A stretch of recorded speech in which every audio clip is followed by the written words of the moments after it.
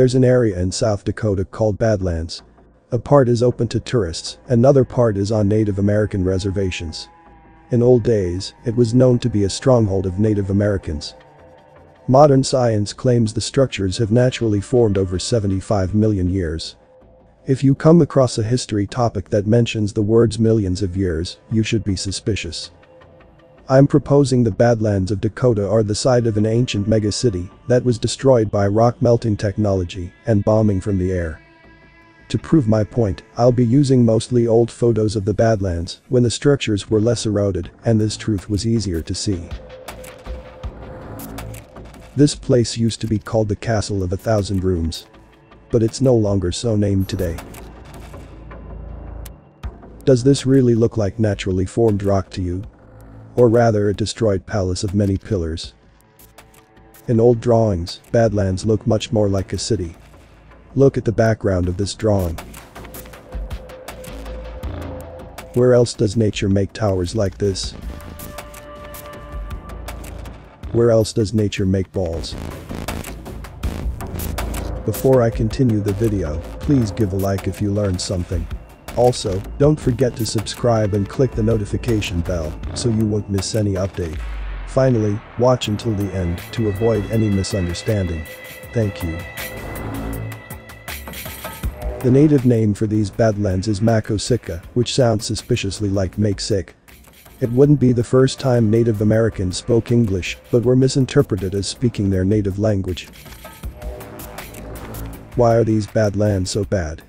Why do they make sick? Because of the residue of chemical warfare. Another Native American term for the area was Mankizitawapa, which scholars claim means smoking land river. Did the chemical fallout give it the appearance of smoking for some time? Here is a quote from NPS.gov about the Badlands. The earliest known description of the region, believed to be the White River Badlands, is that of James Clyman, a member of Jedediah Smith's 11-man party, who passed through the area in 1823. Clyman described it as a tract of country where no vegetation of any kind existed, being worn into knobs and gullies, and extremely uneven. A loose grayish-colored soil, very soluble in water, ran as thick as it could move, of a pale whitish color, and was remarkably adhesive. There came on a misty rain while we were in this pile of ashes, Badlands west of the South Fork of the Cheyenne River, and it loaded down our horses' feet in great lumps. It looked a little remarkable that not a foot of level land could be found. The narrow ravines going in all manner of directions, and the cobble mounds of irregular taper from top to bottom, all of them at the precise same angle, with sharp tops. The whole of this region is moving to the Missouri River as fast as rain and the thawing of snow can carry it. This is the earliest description of the Badlands we have, and it mentions piles of ashes, like in the aftermath of war. If this war indeed happened, as I say, then it must have been around this time. When Maximilian, Prince of Wide, returned to Fort Pierre in 1834, after making his historic journey up the Missouri with Charles Bodmer, William Laidlaw, the trader of the fort, gave him a description of the Badlands. The German prince wrote, "I much regretted that I could not remain long enough to visit the interesting tract of the Mauvaises Terres, which is some days' journey from hence." Mr. Laidlaw, who had been there in the winter, gave me a description of it. "It is 2 days' journey," he said, "southwest of Fort Pierre, and forms, in the level prairie, an accumulation of hills of most remarkable forms, looking like fortresses, churches, villages and ruins, and doubtless consisting of the same sandstone as the conformations near the stone walls." He further stated that the bighorn abounds in that tract. Father de Smet visited the Badlands region in 1848. He described it as the most extraordinary of any I have met in my journeys through the wilderness. Viewed at a distance, these lands exhibit the appearance of extensive villages and ancient castles, but under forms so extraordinary and so capricious a style of architecture that we might consider them as appertaining to some new world or ages far remote. Early travelers to the area, see what I see. One of the party was a Frenchman, Guy de Girardin, a soldier of fortune, employed as an artist on the expedition. His story of the trip was published in 1864 in a French travel magazine, Le Tour du Monde. After climbing a hill about 100 meters, or about 330 feet high, he beheld the strangest and most incomprehensible view.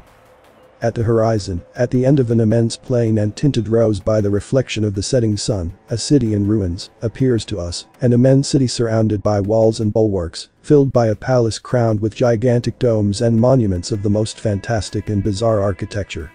At intervals, on a soil white as snow, rise embattled chateaux of brick red, pyramids with their sharp-pointed summits, topped with shapeless masses which seem to rock in the wind. A pillar of 100 meters rises in the midst of this chaos of ruins like a gigantic lighthouse.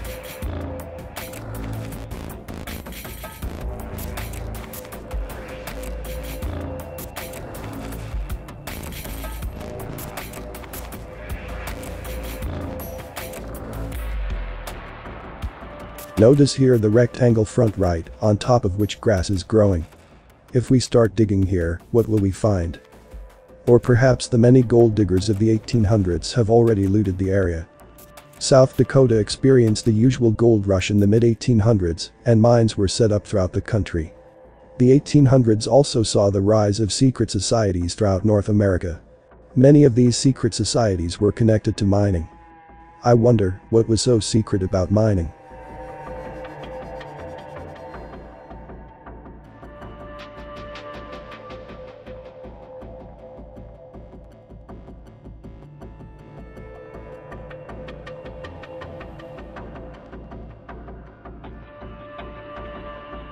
This formation used to be called Castle of the Ancients. This video is just an introduction to something I find really fascinating.